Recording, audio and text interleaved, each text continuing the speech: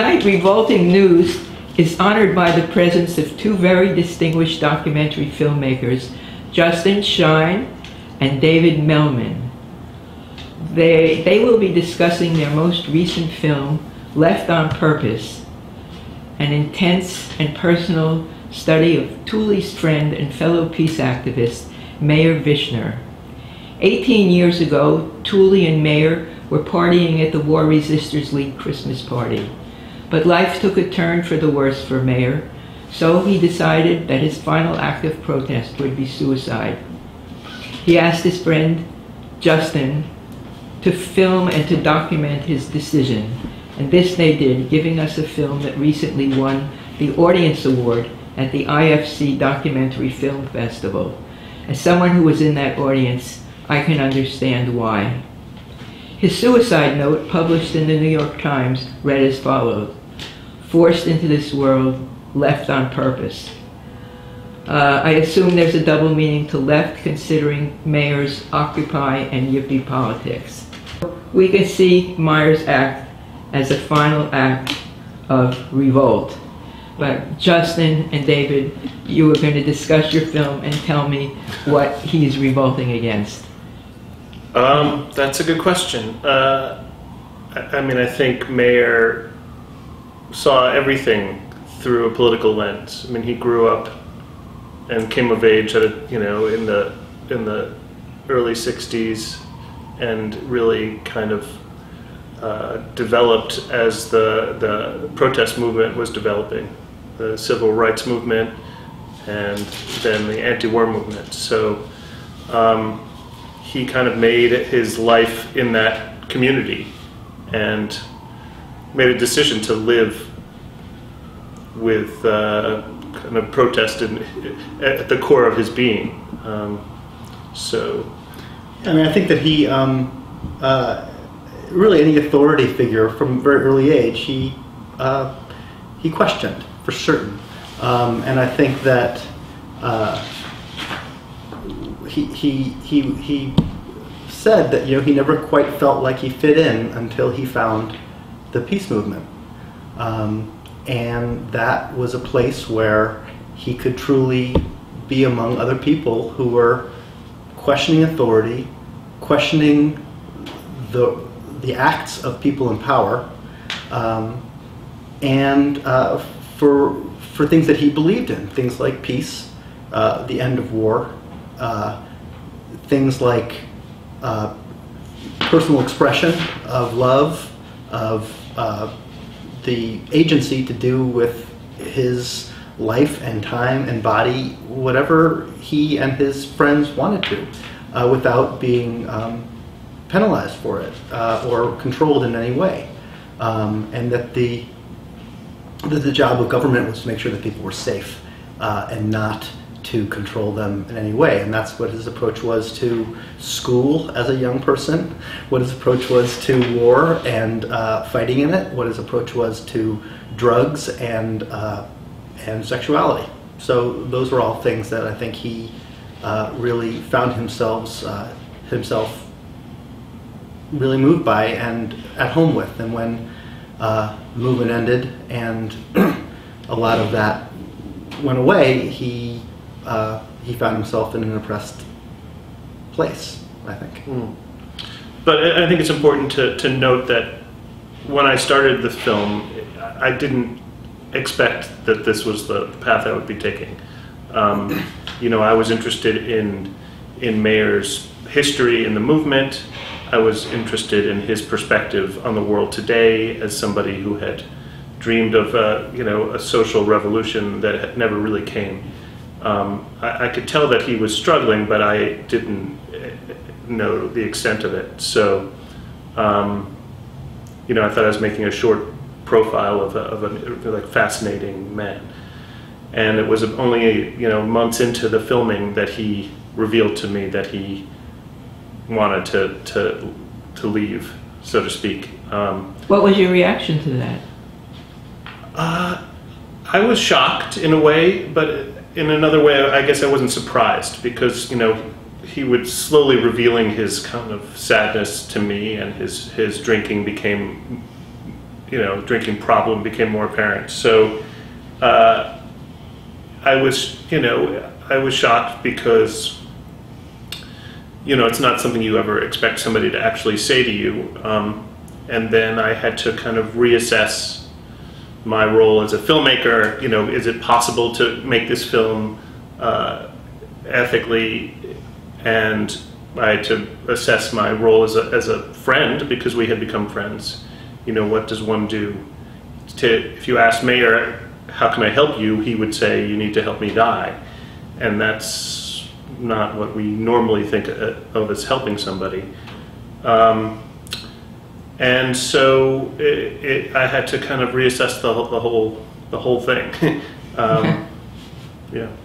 Did he have any belief in an afterlife? Did he have any religious convictions, or was he expecting anything besides a Yeah, no, he was very dedicated to his atheism, to his belief in humanity and nature, but not a spiritual nature. So, yeah. Okay. So, that Dave and I have worked on many documentaries over the years, and I think when you make nonfiction films, you're constantly coming up against ethical questions and issues, and those are kind of interesting as a filmmaker. But this was kind of the granddaddy of them all. Like, your subject wants to take his life, and he is trying to implicate you. Mayer was a Yippie, and Yippies believed in spectacle. They believed in Right. getting their message out. They believed in using the media to convey the message. So, understanding that, I was very uncomfortable, because this was not my issue. I didn't set out to make a film about this, but it became clear to me. I did some research that first thing is that suicide is a growing mental health issue, and that more the suicide rate for men Mayer's age has increased dramatically over the past decade. So this is, Mayer was not alone in this story, as alone as he felt. So it became clear to me that it was a story that was worth telling. The question was, how does one tell it without crossing certain boundaries? And, I got Dave started to edit while Mayer was still alive, and it became clear to us, I think, that I needed to be part of the story, that part of the story was not just Mayer's struggle, but our relationship. So, I think it's interesting. I think that Mayer, Mayer had a history of depression, but had clearly a period of his life where he was dealing with it, and I think that while this is a film about Mayer and about what was happening at the end of his life, it's a film that's universal. It's about aging, and it's about aging in isolation, and I think it's about what happens to a lot of people his age. But I think you also have to ask the question, because he was such a ideal-driven person,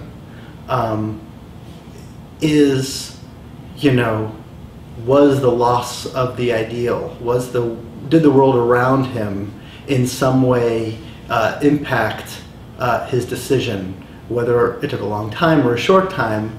And it's that question of is Mayer's act of rebellion or revolt, and his desire to have agency and control over his life, which you can trace all the way back to his early beginnings as a revolutionary, and if this is his final political act, what is the sort of societal responsibility for that as well? And I think that it's an intricate balance, because I don't think you can blame it on one or the other. It's just like any human being is a weave of so many threads. which is what I think makes the story so interesting and resonant. But I think that his disconnection from a movement, whether it passed him by or whether it was crushed in such a way that he couldn't relate, definitely impacted the course that his life took, and ultimately that wound together with his depression and coping with things that people who weren't yippies but are his age are coping with as they get older. And I think we as a society take a lot of those things for granted, but there's a lot going on that poverty being one of them, certainly. The cost of healthcare and just the difficulty, trying to maintain a lifestyle that.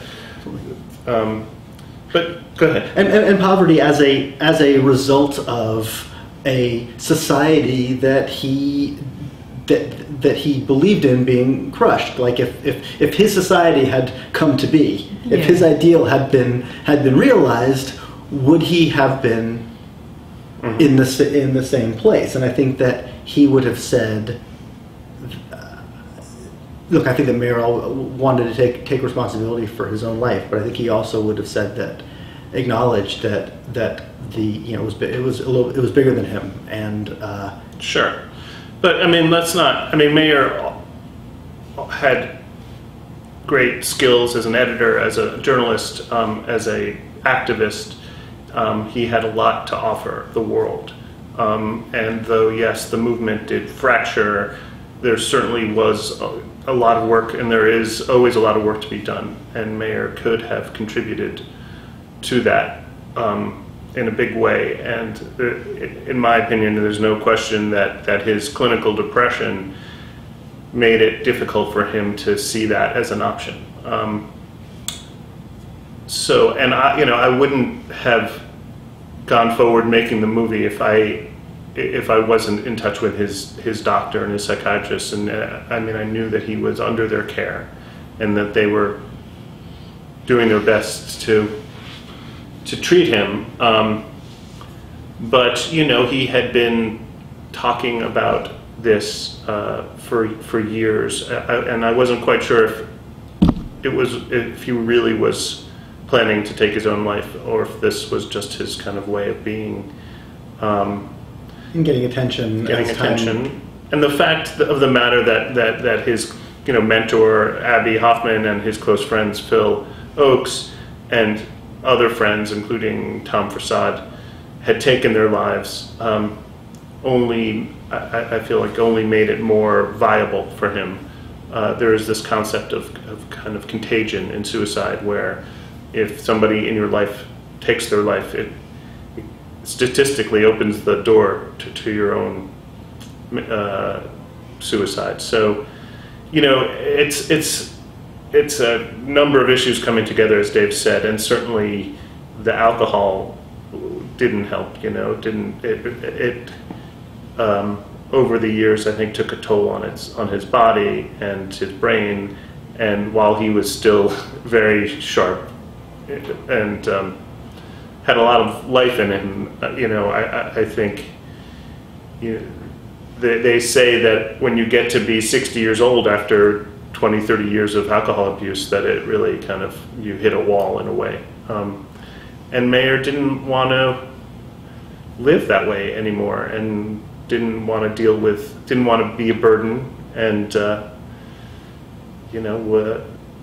couldn't see a bright future, unfortunately. And I think that's common with a lot of the population. I think that people of his age, when they were coming up, didn't expect to live till they were 70, 80, 90 years old. There was a whole different expectation. And while I think that a lot of the problems that are having of men in his age group have to do with exactly that. They have to do with health, comfort, financial issues that come with living longer than you planned. And that's and I think you add that to Mayer's desire to and firm belief that what he was suffering from was as real as any terminal disease. And you then combine that with, I mean, these are the arguments that he would make. Combine that with his desire to have agency. Acting, you know, I think that it's unfortunately it's a statistical reality. You know, in starting to put this film together, we contacted a specialist in suicidology, somebody that works with suicide prevention, and they have very set rules that they believe the media should follow in discussing suicide, because they feel that it shouldn't be glorified, it shouldn't be talked about casually, and you know, it was very helpful in at least opening our eyes to how we spoke about it. You know, they were very clear that they preferred if we didn't specifically tell his method of killing himself. And I respect that and understand that. I mean, just as I wasn't going to give Mayer the information, I thought he was capable of figuring it out himself if that's what he wanted to do. I feel like I wasn't going to create a how-to video. So, and part of that is the fact that, you know, my role wasn't just as a friend, but as a journalist, and I think that there's certainly a responsibility. Okay, I have some questions from a neighbor and friend of Mayer's by the name of Therese Coe, who is a poet, writer, and professor. And she lived across the street on McDougal Street from him. And she sent me these questions by email. Said, ask him what he saw and heard from Mayer, but what was Justin's observations? Well, I think your whole film is your observations, right? Sure. I mean, you know, Mayer was quite a charismatic guy.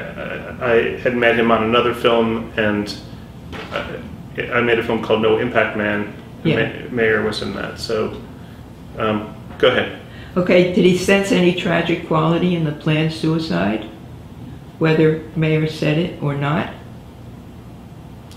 Well, I mean, I think suicide by its nature is a tragedy, even if it's something that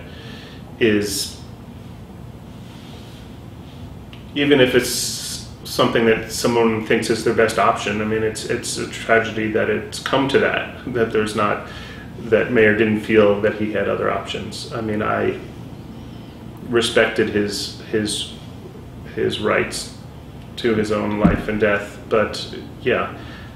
I mean, I think, this is something that I came away with, is that the whole concept of suicide is such a broad concept that there are very different scenarios between a young person who's depressed and is contemplating suicide, or who hasn't seen a doctor, and somebody like Mayer, who, while it's tragic and you know, he had been under doctor's care for years, and while it was his thinking was clouded by his depression, I think that he made a very deliberate decision. It wasn't a rash decision. Was he ever funny? Did he make you laugh? In the film, he does, right? Yeah. Quite a bit. He maintained his sense of humor throughout this gloom and depression. He had a twinkle in his eye, and he always... How could you remember any funny incidents? Well, even just like that, at one of his deepest moments, it's in the film, where he is sitting there and he's just recovered from a drinking binge, and Justin brings him the liquid food, and Justin says to him, well, you know, maybe if you stop drinking, you would you have a little more money, and you wouldn't be in this horrible situation. And Mayer looked at him and said, yeah, and if your grandmother had wheels, she'd be a bus. And that's typical Mayer. Going back to the tragedy line, Mayer's, to me, is tragic in another sense. He's almost, as in the literary sense. I mean, he's kind of a Shakespearean character. He is so fully aware of his situation, yet so blind to it as well, and the possibilities of it. And he's walking around in this deep existential. Granted, we've captured him in the middle of this existential crisis, or obviously towards the end. But I guess if you're in the middle of an existential crisis, it means the end is near sometimes.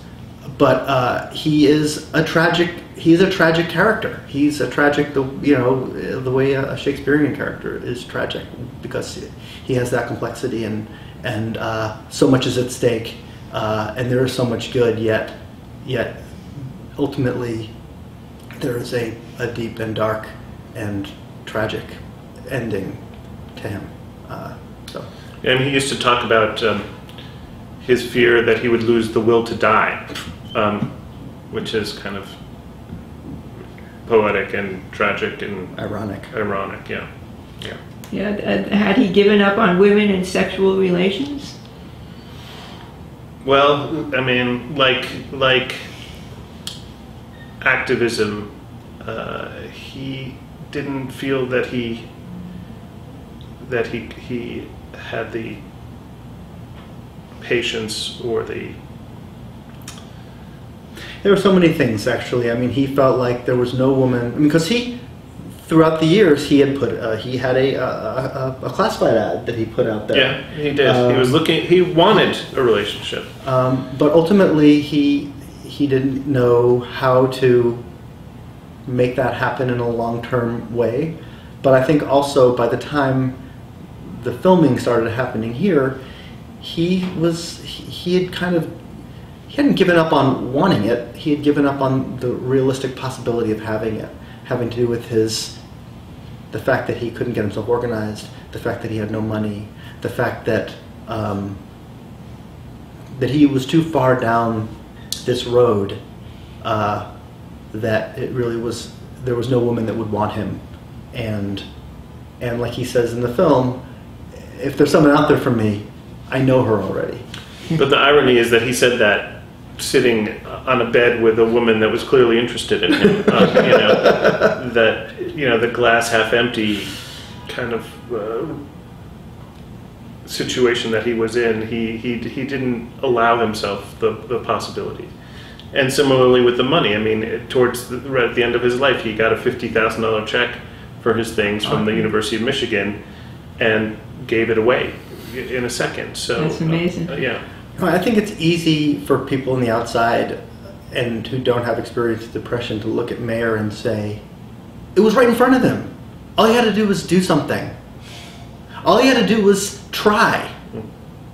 And I think that the nature of his depression and the nature of his personality and his stubbornness conspired against him in a way, to take advantage or to even see the possibilities beyond maybe short blips when the garden was in the springtime and he was out of the house and he had some hope for good things to happen. They were, those hopes were quickly dashed, and I think that was the case with relationships for sure. Oh, there's wonderful footage of the garden in your movie. It's so positive and life-giving, and that's how you met him, right? At a community garden. I met him at the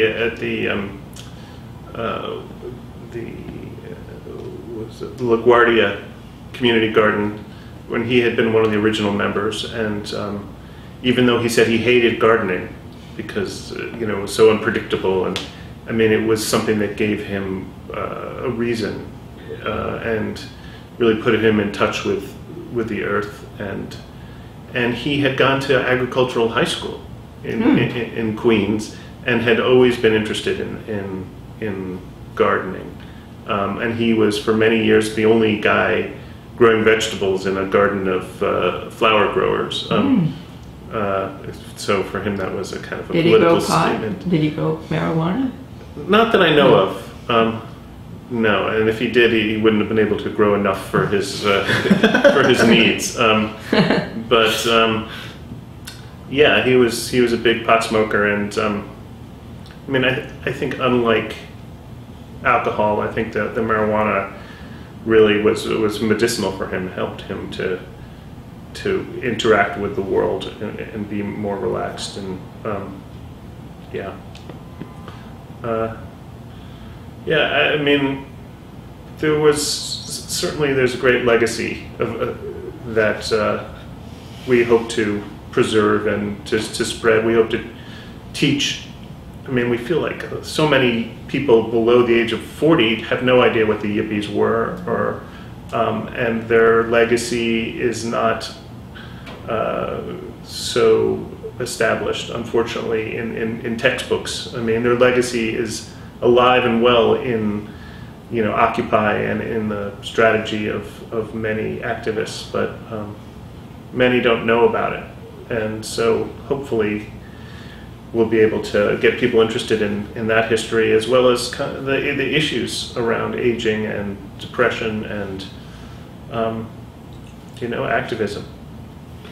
Okay, so where can we see your film? Therese, Mayer's neighbor, wanted to go see it, and she couldn't find it anywhere. Where are we most likely to be able to see your documentary? Well, we really finished it a few months ago. We had our premiere at the end of September at Woodstock, at the Woodstock Film Festival, right. Which was great because that felt like a very home crowd. And then we played it in Europe a bit, and then at Doc NYC. And we are at this phase where we're showing at festivals and looking for a distributor and hoping that we get some momentum so that we can get it online in Netflix or something like that, and have it on TV, whether it's PBS or HBO. So, and there might be a small theatrical distribution. We certainly think that there's a big possibility for educational, film schools, social work schools. So I think there's great possibility, but right now it's just the beginning of the process. Yeah. So where can you be reached if anybody wants to show your film? If anybody sees this, where can you be My reached? email is justin@shadowboxfilms.com. And you're on Facebook too. I'm on Facebook. There's a Left on Purpose Facebook page. There's a leftonpurpose.com is our website. Dave has the david@shadowboxfilms.com. It's been a long haul working on this film, 5 years or more, but in some ways it's just, the life of the film is just beginning, and we really want to keep it alive, keep it going. Okay, so that's it for our Revolting News show. Thank you very, very much. It was wonderful to talk to you. Thank you. Thank you. Bye.